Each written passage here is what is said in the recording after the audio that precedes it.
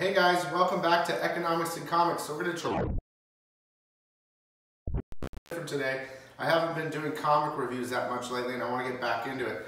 So we thought we would play a game of pool and talk about hardcore number 1, 2, and 3 combined and what we think about it. And what's interesting about this is Joel from Gonewiththetwins.com is a movie critic. He's kind of got back into comics because of me, and I recommend different books, and he's read hardcore too. So I thought it would be interesting to get his point of view on it, you know, because I'm a comic guy, he's a movie guy. I'm a movie guy too, but he's a he's a movie critic. So we're just gonna shoot a game of pool and whatever and talk about hardcore, okay? So enjoy. Are you breaking? Yeah, I'm breaking. All right, Joel's breaking. So anyway, hardcore is written by Andy Diggle, okay? And the art's by Vitti, and Lucas is the colorist. And the covers, all the covers are done by Dan Panashian, who we've both met. Actually, did you make anything? Scratch. Okay, who we both met, and Joel actually got an original piece done by him. Yeah, I really liked his art. What was it? What was the piece of? He had done some art for The Witcher, so I had him do a custom piece. It's a full 11 by 17 or whatever? Of a character from the video game. Well, he did the comics for The Witcher, some of the cover art, and so I had him do a character from the Witcher series. Yeah, and I saw it, and he's really nice. I saw some original Batwoman covers, etc. But regardless, oh, what the heck, that was in there. Regardless, let's talk about hardcore. So, I love it. I think that this book is going to, these comics is definitely going to be a TV show or something. Or even a movie. I think it's even, I think a movie would be more fitting. I don't know, what do you think, Joel? Yeah, actually, it's very much like a James Bond movie condensed down into like they take out every extraneous bit and just make it just like the action scene one after another. I think it's really cool. It's yeah, there's a lot of parts in it that cross over into a lot of movies we've seen. But basically, the comic book hardcore starts off as this guy in a meeting or something. Yeah, his name's Agent. No, not that. So there's like this mob boss meeting of sorts or something. And this guy is like, Strikes. Okay, this guy is, why don't you tell him? Yeah, so the opening scene of the comic is, it's like a mob boss meeting. So it kind of, what they're trying to do is show you how the hardcore system works. And what it is what do they do? Shoot a little, basically like computer chip into a person. They target someone, like a sniper targets them, and they shoot this little like tracker inside the person. But what it does is it attaches to their central nervous system, and it allows you to control the body and mind of the person. So basically, there's a guy, like a soldier of sorts, inside this machine. And once the target has been hit, he can control everything in the guy, kind of like a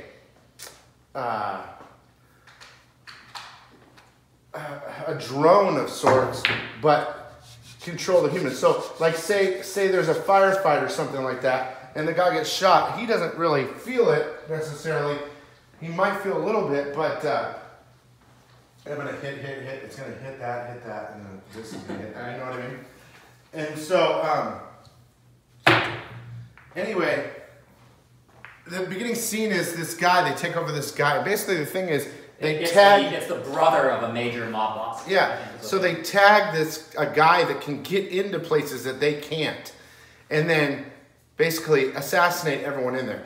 And long story short, at the end of it, there's no other way except to grab a guy and jump out of a window.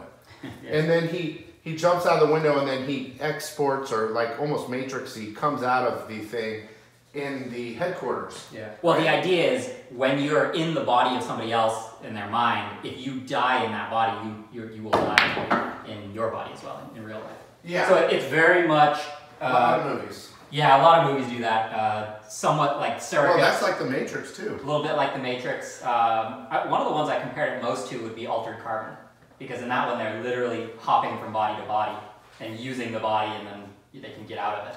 Yeah. By kind of like saving their mind as a backup, like a hard drive. So anyway, moving forward, you find out about the program or something, and there's a certain location where they have the hardcore machinery where the agent goes inside, and so basically the whole operation gets attacked. Yeah, so Agent Drake is the main character, and he's the one that's the kind of, I think he's former military, and he's the one that goes inside of the different people's minds. Yeah, but the actual, the place where it's located, it's like a top secret installation, whatever, and... yeah, it gets attacked by the... They get attacked, yeah. Yeah, by the, kind of the creator of the program, like a jealous ex-creator. Yeah, that they got rid of.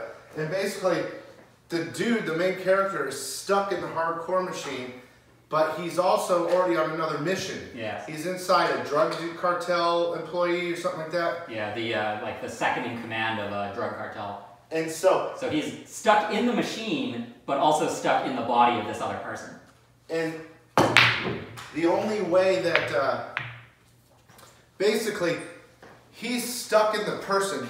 And they're trying to break into the machine and kill him. So he's only got like a certain amount of time to get to the headquarters to stop the guy from killing him. But he's in another person's body. And so if he dies in that body, he's dead. If he can't get there in time to save himself, he's dead. Right, Joel? Yeah. So, I mean, the setup is basically just to allow as much action as possible, jumping from action scene to action scene to action scene. In the cartel henchman's number 2, in his body, he happens to be sleeping with the cartel leader's wife. Which is... Yeah, so that gives even another element that they have to contend with, because the cartel leader finds out and is now coming after him to kill him as well. Yeah, so they're trying to kill him inside the machine where he is submerged and he cannot get out.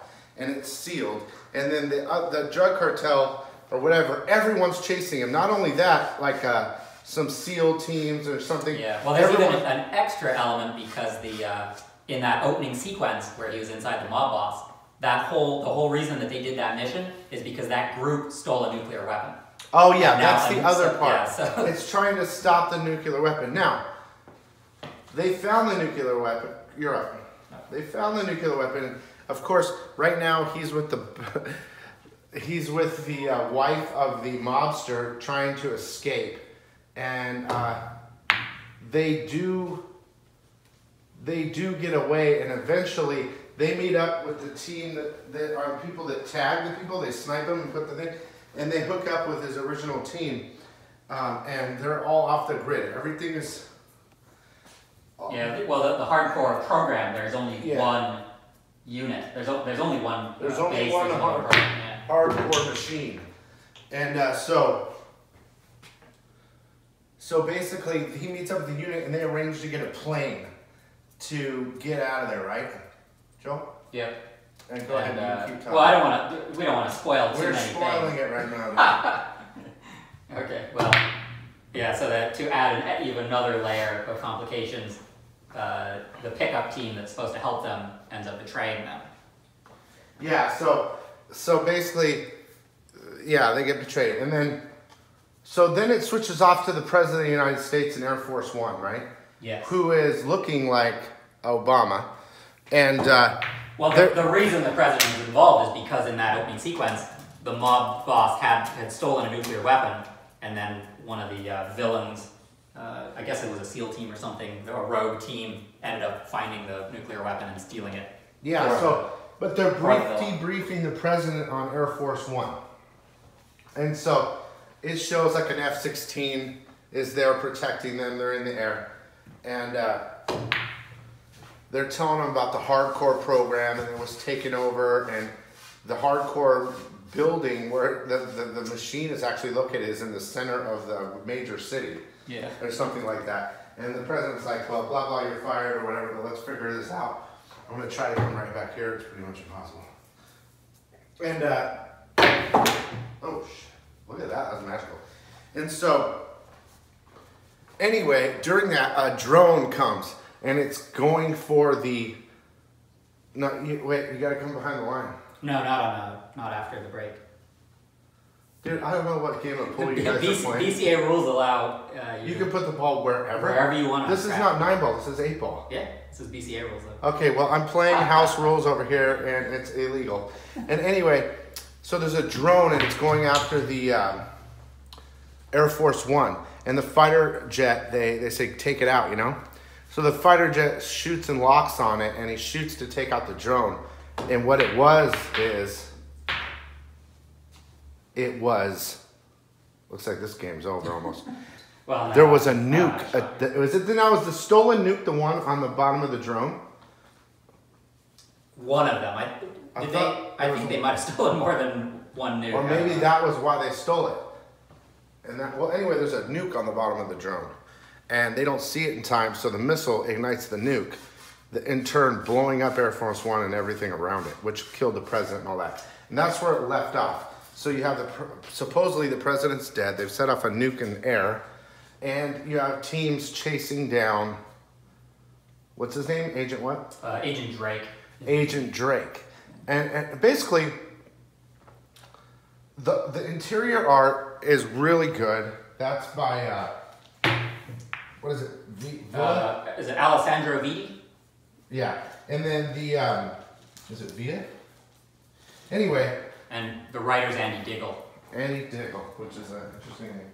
And so, I don't know, what do you think, I mean, from a perspective, Joel, of yours, for kind of you're not an outsider, but at the same time, yeah, I certainly haven't read as many comics as you have. You've definitely come back into the fold of comic book collecting.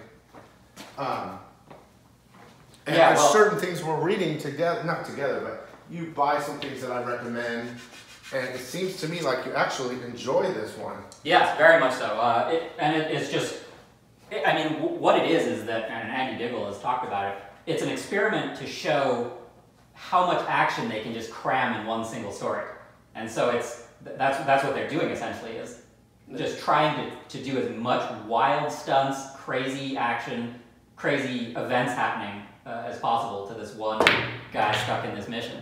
Now there's other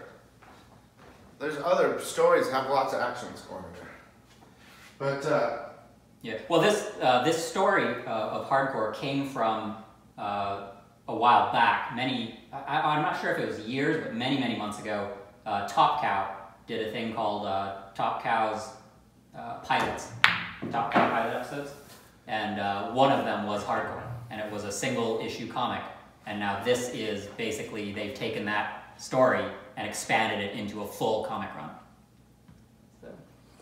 So basically, overall, man, I mean, to get to the point, we're going to play a game of pool and talk about Bill it. Bill won, and I let him win. Oh yeah, house rules. You gotta let the guest win. He dropped a scratch right here, dude. That is not legal.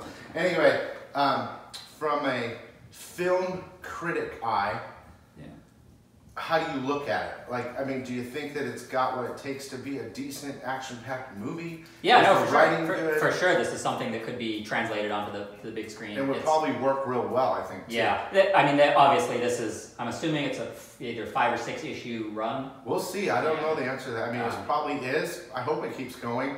I have a feeling it's been picked up by something, whether it's Netflix or somebody. They probably have to, if it becomes like a TV series or a movie or something, they probably have to expand on the story a little bit, because it goes really quick. I think this needs to be a movie for sure. Yeah. I think it would be, there's a lot of movies similar, but overall, I love the book. I mean, I would recommend it to anybody. Yeah. Well, the art is fantastic. I like the writing. It's very quick. There's no lulls in the story.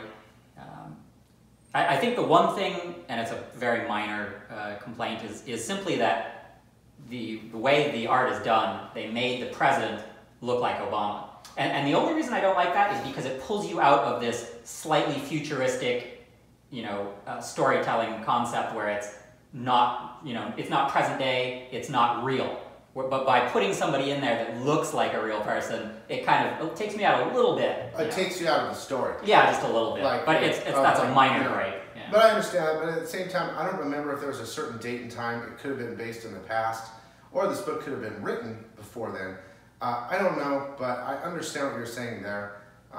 But again, it's an alternate reality. Well, one of the interesting things is the artist himself said that he went to everything that he's trying to do visually is trying to be as realistic as possible. So, for example, with the cartel dealers or the cartel guy's mansion, so the artist went to a mansion like that to look at everything so that he could draw something as. Oh, that's really cool. I didn't know that. Yep. So every same there's a action sequence in a Lamborghini. So he went and got a Lamborghini to be able to see and draw, directly from. So is that stuff that's written in the beginning of the book or in the back? No, I think it's written in the back. No, it's in the back of the book. Okay, so they do little interviews. They dive in. That's kind of cool. But overall, I love the book, and from my end, I think it's going to be real popular, and it probably will end up being on the screen or something.